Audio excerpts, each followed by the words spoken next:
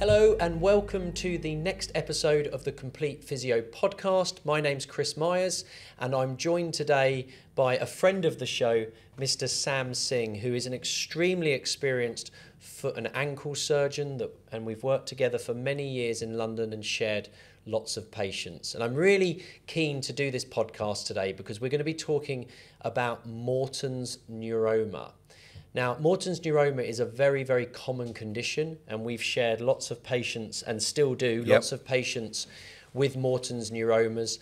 And obviously, it's something that you see... Very passionate about, Chris. Absolutely, for surgery. Very passionate about. And it definitely seems to be one of those conditions where patients... But just to clarify, not just for surgery, Chris. We see it because most of them can be managed without surgery. Absolutely, and we'll come on to that, Sam. So it's not for surgery only. But it is one of those conditions where people seem to have a lot of questions. Absolutely. And hopefully what we'll do is we'll cover some of those questions and give people the answers. I totally go with you. Look, it's a very strange condition. And why is it strange? Because I've been a consultant 18 years. I've given presentations and talks to big audiences and asked people, have you heard of Morton's neuromas 18 years ago? And honestly, more than half the room would have no idea what I was talking about.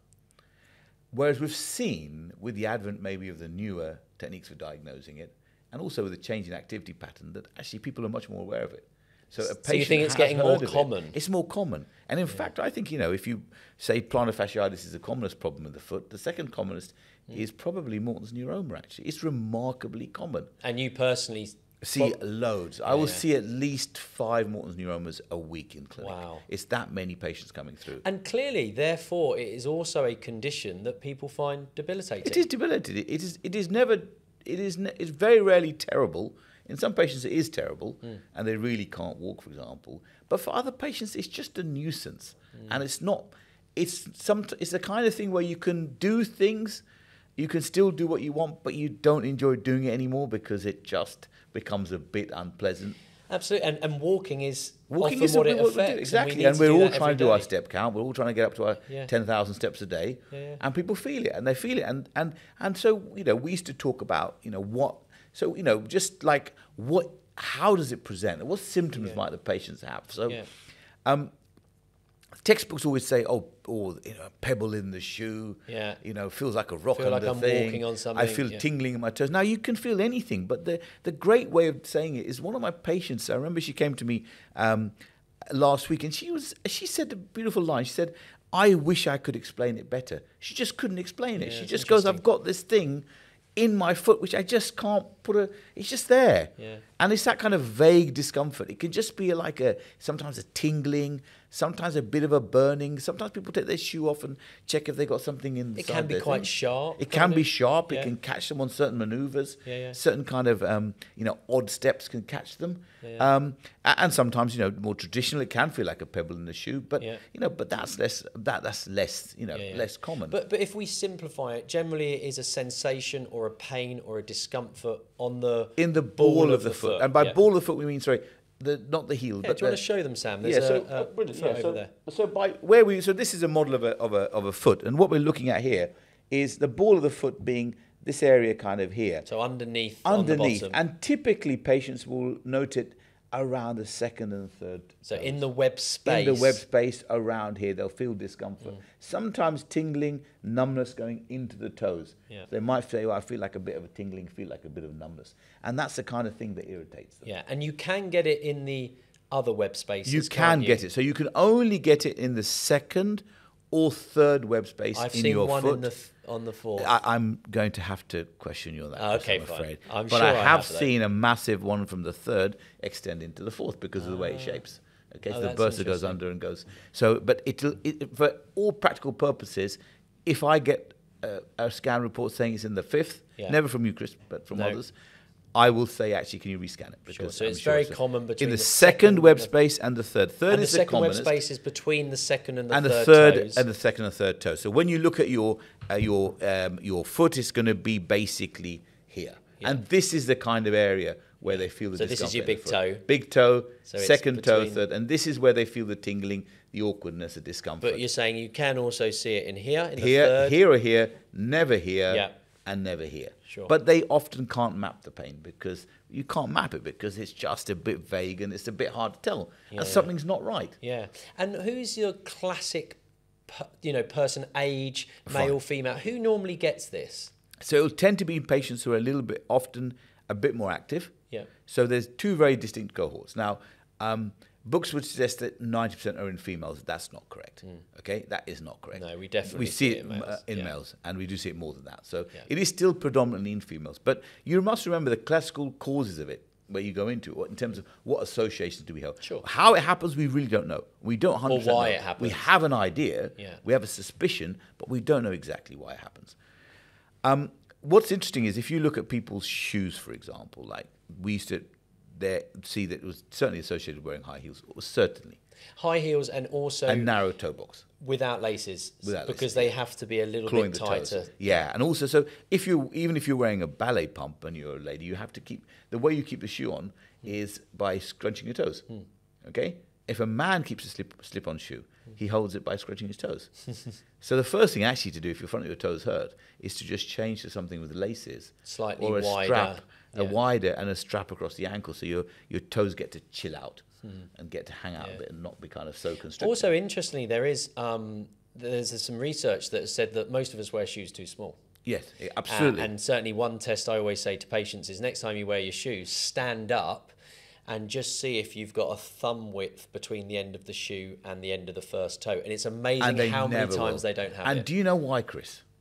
Because everyone measured their feet when they were 18 years old, and they've bought the same again. size since then. So your foot size changes, your feet do become more flat as you get older. And the other thing is, remember, particularly if you're a runner or if you walk a lot, your feet do swell a little bit as you do activity. So you've got to have a bit of give in the shoe. And there's at least a one size difference just from manufacturer to manufacturer.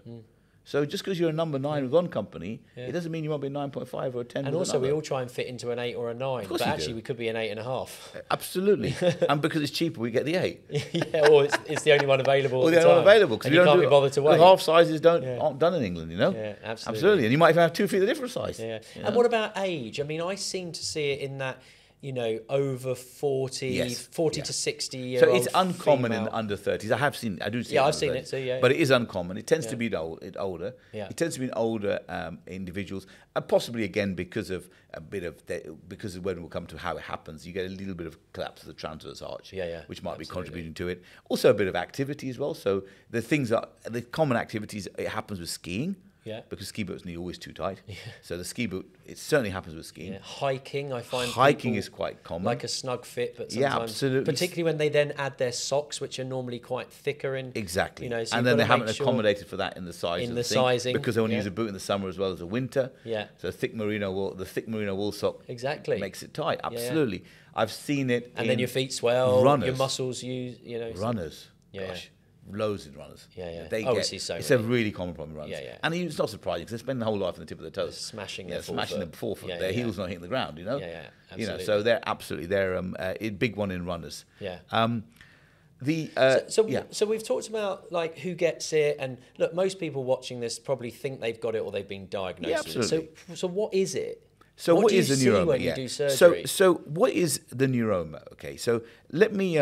First thing is, it is a thickening or a damaged nerve in the foot, like a scar tissue fibrosis, and that's what we find. In fact, when we send it to the lab for analysis, which I always do, just to know that reassure the patient I've taken it all out and there's nothing else. I always find that's what I find. We call it perineural fibrosis. You get a lot of the scar. The nerve is irreversibly damaged. Yeah. Okay. So where do we find it? Hang on, let's just before you scare people. But it's not a... So two things. What's the role of it? It is not a tumour. Yeah. It is not a cancer. It is a completely innocent lesion other than the fact it causes you discomfort. Right. So there is no mandatory reason to remove it. There is no reason even to treat it just because you have it. And a lot of people will have one, don't even know they have it. Up to 50% in some studies. Absolutely. And especially MRI is notorious for picking up innocent neuromas that don't cause any symptoms or problems, okay? Yeah. So first thing is, it is not a cancer, not a tumor, not something that has to be removed. It is just a nerve that's a little bit unhappy. Okay? And why is it unhappy? So we have a lot of thoughts and theories, but what I do see, and I'm going to try and explain with this very basic model. So firstly, this is the model of the foot, and this is from the top. So what we see is that we've got something called a ligament called the intermetatarsal ligament, which runs between the bones. And what happens is, underneath that ligament, we all have a small nerve. Which is called the interdigital nerve. Yeah. And that nerve, Chris, has got very little function in life.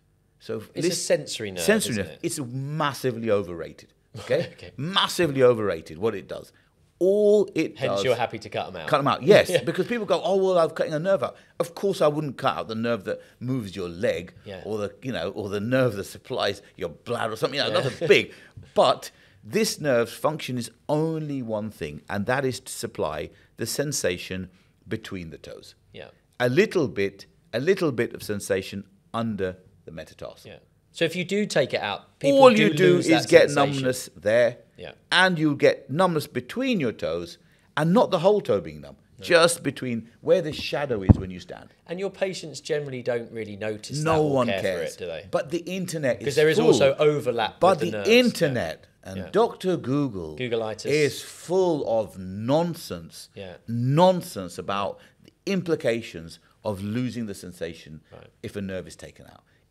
I have to date, and I have done several thousand nerve surgeries to remove the neuroma.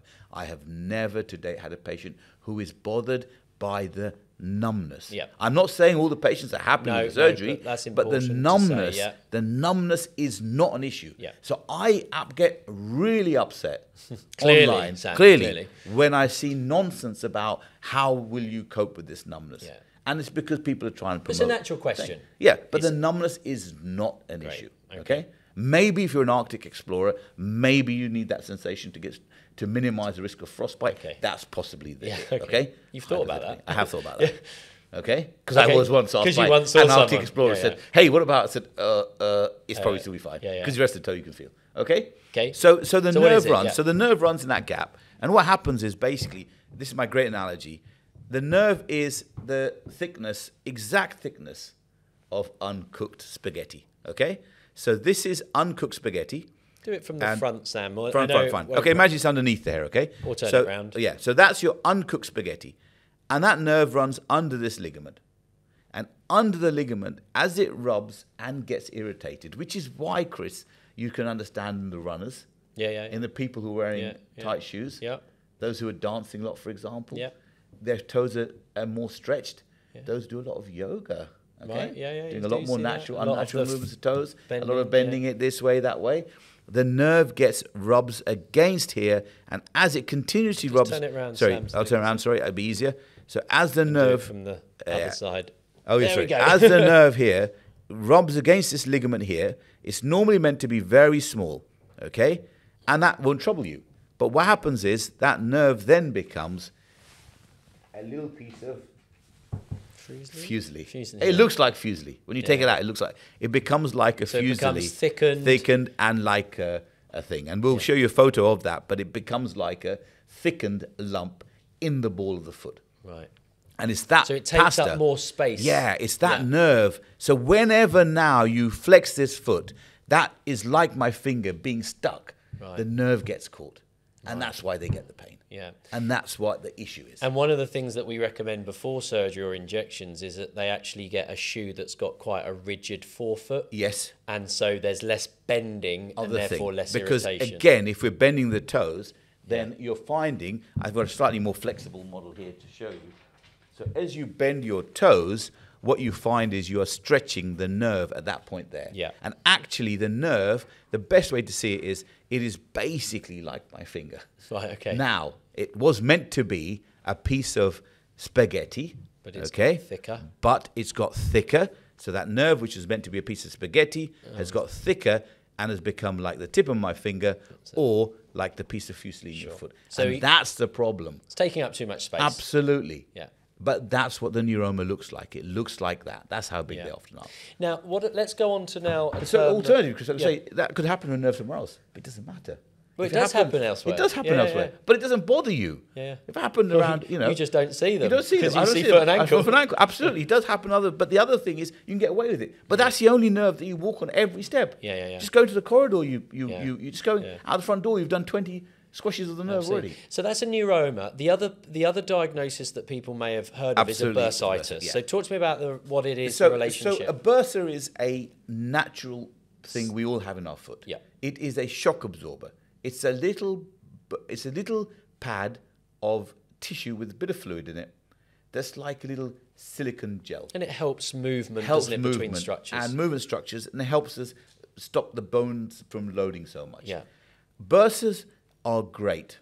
We couldn't do well in life without a bursa. But when a bursa goes rogue... So when it gets inflamed and becomes a bursitis...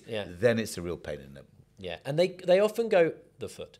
They often go hand in hand with a neuroma, don't they? They do. But they can also exist because separately. The etiology, if you think we're talking about the fact that the nerve is being loaded badly, then the bursa is formed by the tissue gets inflamed when the tissue's loaded badly or the bone's loaded badly. Yeah. So the whole thing kind of in cahoots. Yeah, absolutely. So let's go on to diagnosis. Absolutely.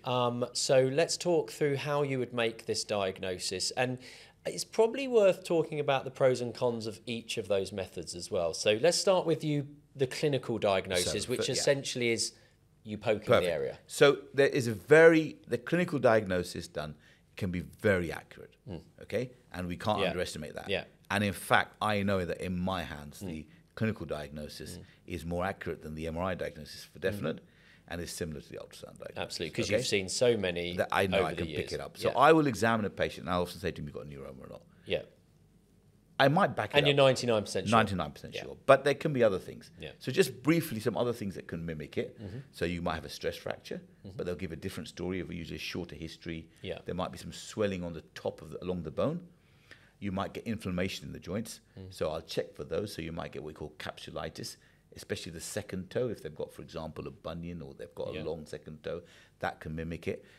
Or some rare things like a plantar plate tear. Yeah. So obviously we check for those, but let's just assume for the moment common things are common, and we are just going down the right. So any clinician's job is to exclude other things. Absolutely. And part of the reason we do the scan as well. Yeah. So the diagnosis is very easy, and what we'll do is we'll look at your hand, and basically we'll be squeezing in the web space, and as we squeeze, we basically that fusily. And from the top and the bottom. And the bottom we're squeezing. So I'm pincer gripping like I'm a claw. I'm pincer gripping. And then what I'm doing is I'm side squashing. Yeah. So I'm doing a four-way death.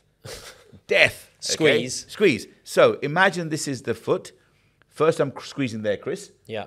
That squeezes it. And then what I do is if I squash it from the side as well, then the metatarsal bones are also being squeezed. And they go, ouch, don't do that again. And that's lovely. They talk about something called a Mulder's click. Yeah. It is very rare. Sure. Okay, so the Mulder's click, absence of a Mulder's click, and this is a mistake some patients feel, that they've been bounced around a bit because there has no click, they've been told it's not a neuroma. Mulder's click is only in a massive... And that's when you squeeze the foot and you hear a click. Click. Yeah. And it's only in... And also your foot can click for other reasons. In fact, you can generally make it is your the foot, least specific of all. Yeah. So if you have a Mulder's click, then it's a good sign that it's a neuroma.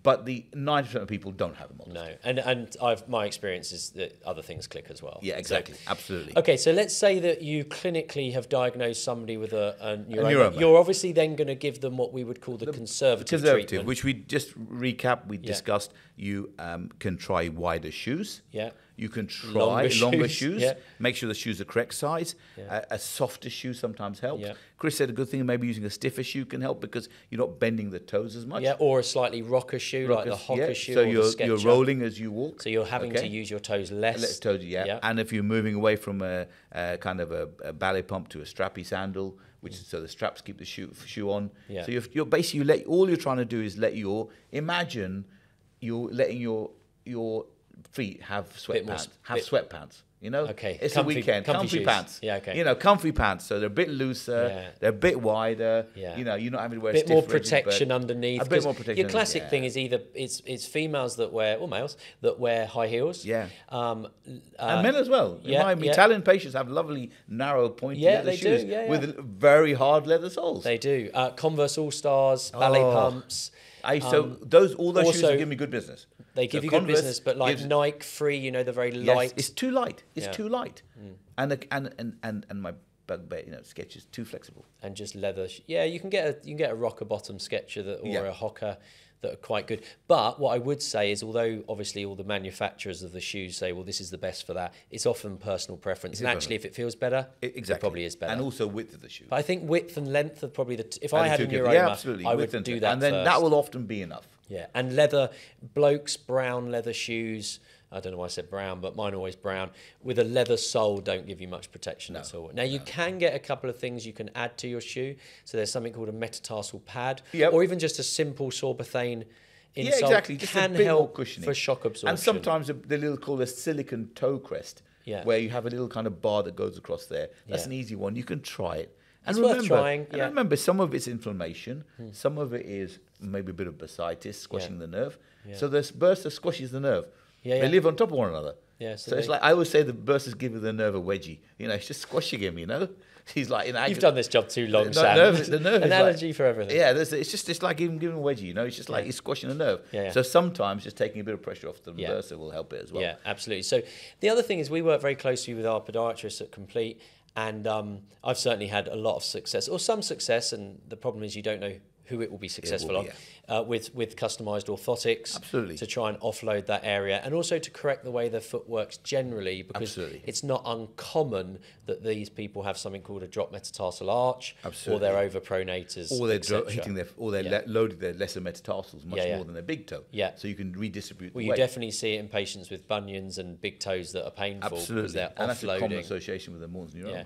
So I think podiatry can provide, certainly if you're looking at conservative measurement measures before considering, say, for example, injection. And also just from a physiotherapy perspective as well, because there are things that can be so done. Trying to stretch the calf. So the calves, and so just to recap, Chris, you know, the calf tightness means that especially if your one heals a lot, your calf muscle becomes short, and as you walk more, your larger part of the walking cycle is on the ball of the foot. Yeah. So again, you're not letting your neuroma chill out. No, exactly. And we do lots of calf stretching, calf boards, but also we do some strengthening of the arches and the intrinsics of the foot.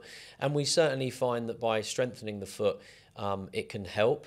But often it's that multimodal approach. So yes, you're going to do some physio. Yes, you may see a podiatrist or change something with your shoes and throw a few things at it. Probably not at once, so you know what works, and see if you can get some improvement. Exactly. Stage-wise, try each thing. If there was one thing that fixed all, then we would never need to do anything further. No. But even a 30% success rate of a simple treatment is an acceptable success rate, because we're not doing anything invasive yet. So let's just finish up the diagnostics. So we know MRI is good, but we know it doesn't pick up everything. It doesn't pick up everything. And we know that ultrasound... And it's also expensive. Yeah, but we know ultrasound, which is obviously what I do a lot. No, but ultrasound is great. Yeah. So I only trust the ultrasound on a neuroma. Yeah. I don't bother with MRI. That's why you send me so many. I know. I do not have any interest in MRI findings. And I'll say from an ultrasound point of view, that ultrasound that you have is only as good as the person that operates it. Yeah, absolutely. I see loads, and therefore I think I'm pretty good, but 10 years ago I didn't see so many, I probably wasn't as good. Absolutely. So you've got to see the right person. And the other thing is, we've said, I can't read the ultrasound. No. So I have to trust what you've written.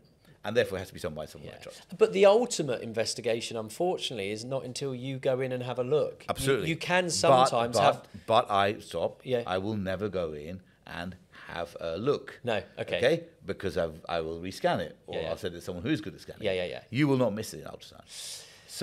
I think the only thing I'd say about ultrasound is that sometimes it can underestimate the size of the neuromas, but at least you know it's there. We know it's there. All I want to know is that this is not a normal that foot. When you go in, you haven't wasted anyone's time. Because we do not want to operate unless we know something's there. Okay. So the first thing before we dive in back to my surgery, obviously, there is a role for injections. Okay. Yeah. So let's say that you've got to try all the conservative stage 1 first, and give that some time. Give it 3 months.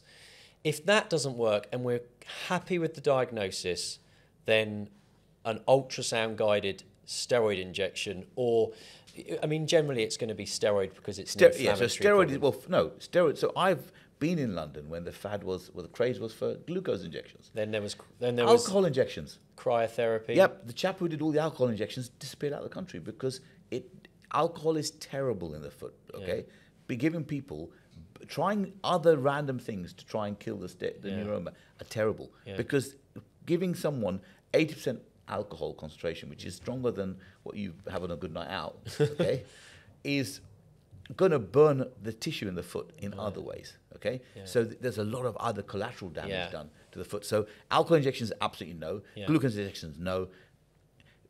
People trying different things, no.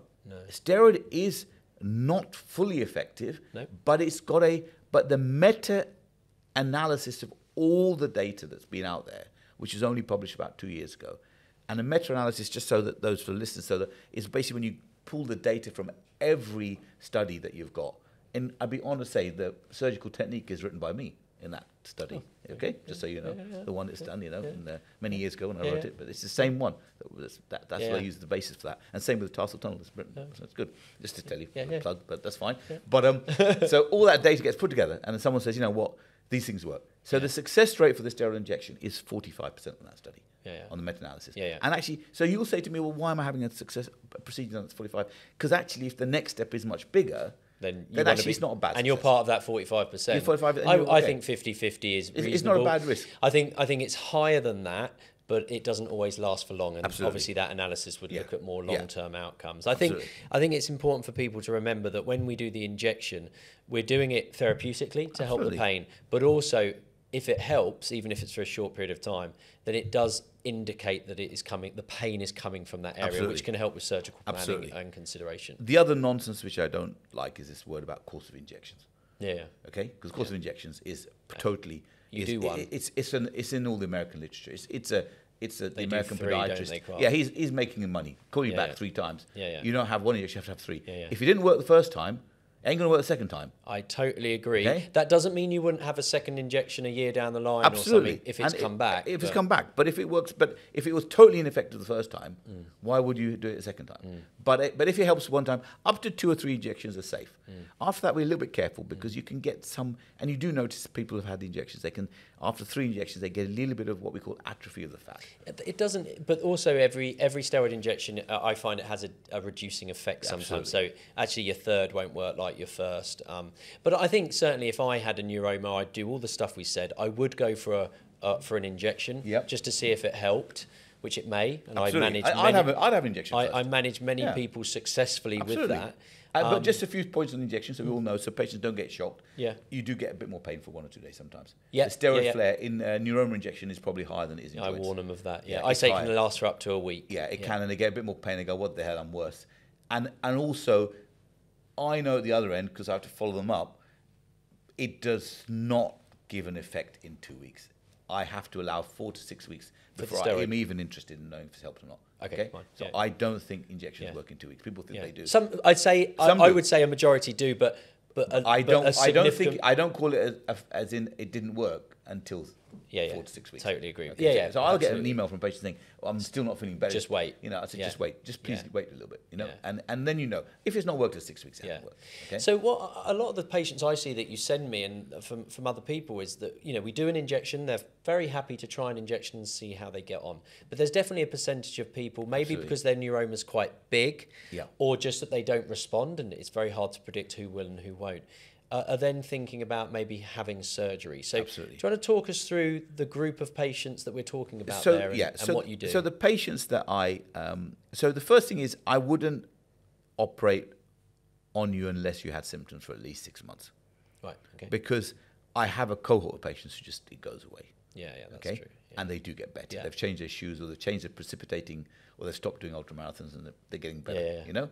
So so I certainly wouldn't operate for at least 6 months of symptoms. Okay, we never say never. Sometimes there'll be someone with a massive neuroma that he just didn't know about it. Sure. But generally say 6 months. Okay, and ideally even sometimes up to a year. So they've got the symptoms. And most people aren't desperate for that. And they're not desperate because it's not an agonizing. It's uncomfortable, but it's not agonizing. But surgery is effective, and one of the things that really still upsets me that there is a lot of myths about the surgery. Sure. And there's a lot of incorrect information out there about the surgical Yeah. outcomes. The surgery, if it's done well, it is successful. Okay? It has to be done well. And So- talk to me about that. So essentially you chop out the nerve. No. Yes. Okay, talk me yes. through it. But this is very important. So you have to take out the fusili, Yeah. but it is not just the fusili. What is it? It's a growth in the nerve. So the biggest problem that happens with surgery, and the biggest worry for me and for everyone, is something called stump neuroma. Stump neuroma, So you know a stump neuroma I is do. when the nerve regrows. And it's normally bigger. It's normally the first bigger, one. or it can be painful. Yeah. So every time we cut the nerve in someone's body, they will get a stump neuroma. Okay, you get one Because it's how you heal. It's how you heal. The nerve tries to sprout a new nerve. So I get patients come to say to me, so Mr. Singh, I've heard you're the guru of Morton's neuroma. You've done the probably large number in the UK. Are you, what's your instance of stump neuroma? I say probably 100%. But if you analyze the nerve on a microscope, but functionally, I don't want them to have a symptomatic stump neuroma. And that's generally also they're bigger, aren't they? They're bigger. Yeah. And therefore, the nerve, what is done wrong surgically is that people take it out thinking it is this little piece of, pasta. Yeah. Okay? Out, that one's out. Yeah, take but it. what you got to do is you've got to take the pasta with a length of normal So nerve. some of the normal nerve. Some of the normal nerve has to go with it, okay? Because unless you take the normal nerve, So you've got to go down the foot a bit. down the foot, Or up at the foot, towards the ankle. and then when you cut it, then of course they'll form a nerve, but it's not in the ball of the foot, it is in the arch of the foot. Yeah. So it's out the way. Out of the way. Yeah. So how do I, in my practice, get that to work? So my patients initially have a slightly harder recovery because I've done a tiny incision, but I've trained myself to a keyhole incision to go all the way down into the foot. Okay, a small incision, I can get to the bottom of the foot. So they have a small incision of about a centimetre It's at about the top? 1.5 centimetre, Yeah. okay? Let's say at the top. But from that, I've got the right instruments to go all the way down. But I unpluck the nerve deep in the arch. Now, why the arch, Chris? Why the arch? Why the arch? You're going to tell me? I'm going to tell you. Oh, I thought you might know the answer. Oh, probably why the something arch? to do with where the because nerve where splits. do we load? Oh, okay, yeah. We load there. Yeah. If you get a stump neuroma here, it doesn't bother you. The only time you notice is if you go to Thailand and you've got that person on the beach come in and give you a massage, they'll find it, okay? You go, whoa, what the hell, man? Yeah. But I thought he'd fixed it. You thought he fixed it. But in the arch, if you really do deep massage, you find it. But you won't, it'll be away from the ball of the foot. So what I also have is quite a practice, which unfortunately no one wants to have this practice, is of doing revision cases of other people found me online or on the thingers because they say, oh, you're the neuroma guys, they find you. And then they come and ask, well, what about this stump neuroma? And actually, I'd love to say that the stump neuromas to take out are very difficult, but they're not. Because often they'll have been done by someone who has misunderstood, you could say, the pathology and thought it's just about removing the lump here. It's not. So actually, I go in, I just find the stump neuroma is just a millimetre away from where It's back in the problematic space. Yeah, so hence a few things. So for example, I firmly believe this is an operation to do under general anaesthetic. I can do your bunion under local anaesthetic, but the neuroma, because I've done a few under local, and patients jump when you cut their nerve. It's a nerve, However isn't it? much you anaesthetise it, they are off. They are. If you ever need do it on relax. me, put me Please to put me sleep. Yeah. 15-minute operation. 15-minute operation. Sleep done. Perfect. So you've taken out the neuroma. Yeah. So then they've got a little bit of numbness between the toes. Yeah. They'll have a little bandage on their foot. They walk around with they can full weight bear because it's not really in the weight bearing. Do they use crutches? Do They they have don't a need to use shoe crutches. on? No, they have a hard shoe. Hard shoe, to protect them, just for the bandages, really. Yeah. And then after about 2 weeks, they go into the trainers. Yeah. Okay. They find the toes a little bit clawed. Yeah. For a while, not forever. They Yeah. find it a little bit funny. And because to get to the nerve properly, you need to release the ligament that holds the bones together. The intermetatarsal ligament. They get a little bit of altered loading of the foot. Right. In nearly all patients, that will settle down. In some, it can be a problem. Yeah. You might need to add an orthotic or insole later, okay? Okay, yeah. The nerve pain goes, but they get a little bit of a different discomfort Yeah. in a small amount. That's the main And how consequence. long would you expect somebody to be limping for after the surgery? They're fine. If I'm honest with you, Yeah. majority are fine. Yeah. I'll tell you who doesn't do as well. So for me, if I see a solitary neuroma, I see a patient's had an ultrasound or I've examined them and I think there's a neuroma in the second or the third web space only, they do well. The patients who have one in the second and the third web space. Yeah. Would you normally take them both out, or it's hard to? I'm a bit loath sometimes too. Ideally, I just take one out because they find that the awkwardness of the numbness is more. I can imagine. Yeah. Because then the middle toe can feel a lot more numb. Yeah. And it's a bit more noticeable, a bit less reversible. So if I was to have surgery today, you would say that it's going to be sore for a couple of weeks, but then you should be walking around okay. You should be a couple of weeks. So it's not you get an odd pain after the operation compared to other operations to nerve. So you'll be doing nothing and one go, God. And then you can't even control the painkillers because it just comes and it's like it's gone. I think from a physio point of view, I think they're walking around well at 2 weeks, but obviously their step count is way down, isn't it? Yes. So I think it's important for people to know that to get back to it depends how good they were before, but it's going to take 4 to 6 weeks. It is absolutely, isn't it, really? But I've confidently got patients, and even on my kind of who write on my website and stuff about who have actually done running at 6 weeks. They got back to running at 6 weeks because remember they were in pain before. So yes, their foot feels different. And are you destroying the foot? But no, you're not really, because once your scar's healed and your tissue's settling down, you can start exercising more. What about recurrency rate? So symptomatic. Assume they could come back. Of course they can. So the chance of a neuroma growing back after an operation that needs attention is about 10%. And of that, that's not a stump neuroma. That is a stump. You could say, success rates. A big stump neuroma, 10%. About 10%. But of which only 5% will need surgery. So some will settle down, or some have it, or say, it's not too much of a problem. I know it's there. But I think, that's with the nerve regrowing back. Success rates from the operation are definitely about 85 to 90%, and not less than that, okay? Yeah. It's a small operation. I've seen you do it, and it's pretty quick. Yes. I mean, it looked very straightforward. And it makes sense, because the nerve looks like a piece of pasta. Yeah. I think the thing is, although it looks very simple when you do it and that sort of thing, I think people, if they're going to have surgery, they do need to plan that they are going to be debilitated to a certain extent for a period of time. And it is any operation on the foot. It's the only operation you walk on. You can have your shoulder done and not do anything with it. It'll be fine. You just use your other hand. But you can, you type with the fingers. But the problem with the foot, and people forget, is every time we operate, you walk to the loo after your operation, and you've walked on the area we did the operation on. And the neuroma, Chris, we forget, the neuroma we cut is always on the top. It's terrible cutting from the bottom because you get an awful scar. Okay, I always cut. Nearly everyone in England cuts from the top now. Okay, so if someone's talking about cutting from the bottom, start thinking, have they done enough? Because most people haven't. Will not go from the bottom. So if you cut from the top, you go all the way down, and the wound and the neuroma is just under the skin. Right, so it's actually very close to the floor. But you have to go from the top. You have to go from the top. Don't which go makes sense why you get pain on the sole of your foot. Yeah. Okay, that's perfect, Sam. I think we've covered all the points. I know you're more than happy for people to contact you. Yeah, if absolutely. If they've got any queries or any burning questions, I'm more than happy. I think we've talked about some of the risks and benefits. But the key thing I think that the take-home message is, look, it is very common. Yeah. If you're worried that you might have one, then it's again vague. It's very hard to put a finger on what the symptoms are. The treatment options, you try simple things first. If you want, you can try wider shoes, softer shoes, stiff sole shoe.